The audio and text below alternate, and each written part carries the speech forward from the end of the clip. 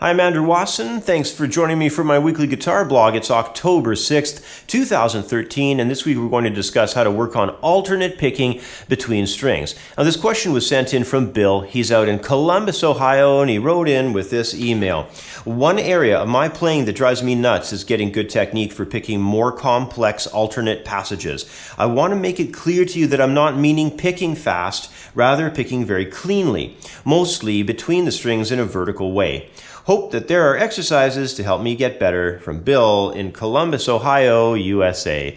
Well, hey, thanks for writing in, Bill. When it comes to getting more and more accurate with alternate picking, there certainly isn't anything much better for us than concentrating on playing very steady, repetitive note patterns that will come from durations of either triplets or straight time drills. Now, these varied rhythmic durations, combined with transitioning the exercises along the neck horizontally and vertically, will produce excellent results for you, especially if this practice is done using a metronome and the tempo is gradually increased over time. So for this lesson plan, I've created some examples that can help you get started at clearing up your alternate picking between strings. In the first study that I have, I'm going through a drill that applies 16th note triplets. So because these rhythms are really fast, even at the slower tempos, play this one extremely slow at the first tries with it and develop your speed over time. So here's how this exercise operates. It's just in 4/4 time. We're going to be working off of a D note, and we're going to have the 16th note triplets following on every beat.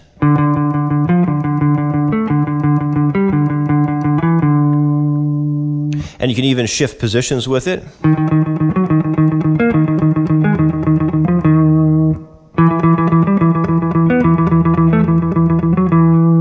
If you wanted to, you could even go vertically with it as well.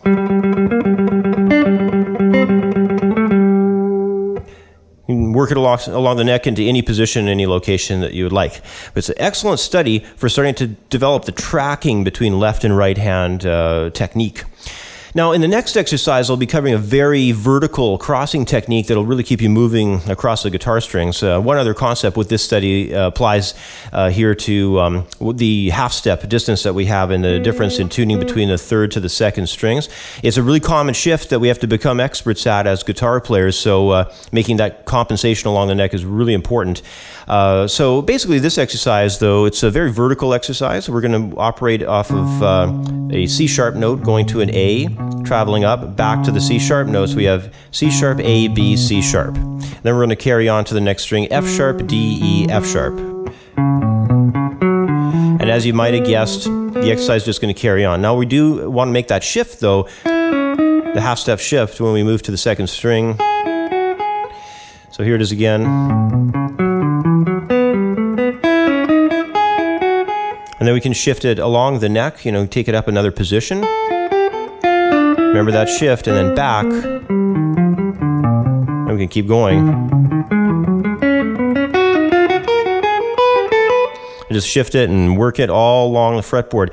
It's a really good one. It's kind of a tongue twister for your fingers, but and then of course there's that remembering the half-step shift as well. So it's a little bit of work. Take your time with it. Go slowly. You'll get better at it in let's say maybe 3 to 4 weeks. I'm sure you'll see a lot of progress. Now, another area that tends to plague students when it comes to alternate picking across strings is the string skip. So in the next example, I have a string skip from the very start of the study, which jumps from the first guitar string over to the fourth guitar string. It just happens right away, right at the beginning of the study, and then the exercise will concentrate on the second and third guitar strings. So we'll go like this. So we'll have our string cross, and then we'll have the interior notes. And that's really the exercise right there. You can move it, along the neck. But definitely go slowly in the beginning. Don't take these exercises too fast too soon.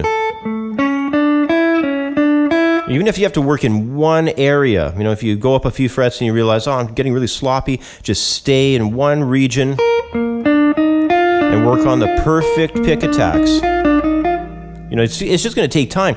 This stuff does not come very fast. It's very heavy in the department of coordination. So just go slowly in the beginning.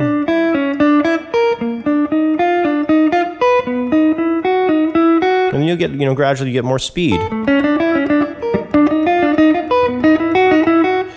Just takes a lot of practice and a lot of work with the metronome.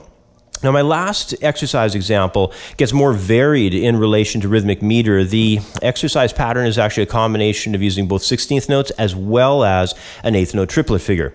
So the other tough technical consideration for this one is as it develops, it travels from the 5th guitar string over to the 3rd, and then the exercise moves over to the, over to the 4th and then to the 3rd, pardon me. So we've got this passage going a descending line, ascending line, and then ascending again. And the triplet is going to be, the last figure. So we'll have one E and a, and then we'll have the two and a with the triplet, or triplet. So it's a funny exercise, and the idea behind it also is to move it horizontally. It's going to be tough because at the end of the study, you're on 3rd string and you have to shift back over again to the 5th string. So you may want to work in one position for a while and just develop in one region.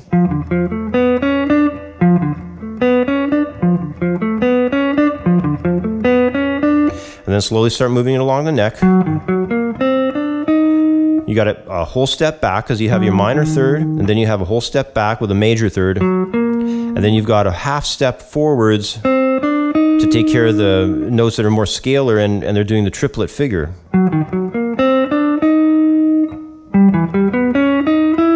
So just go easy with it. It's a very good study, though. Use a metronome. Again, don't go too fast too soon with it, but over time you'll see some great results.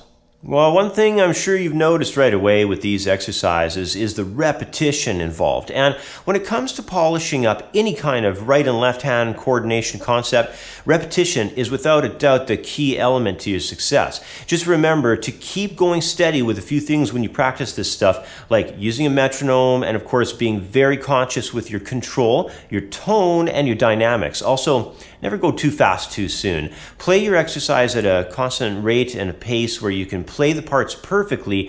Just don't be all too hung up, with playing fast. The speed will come in time. It always does. So strive for perfection and accuracy so that your technique develops efficiently. Anyway, that's about all the time I have for today. As always, thanks for watching. Have yourself a great week, and I'll catch up with you next time. Bye for now.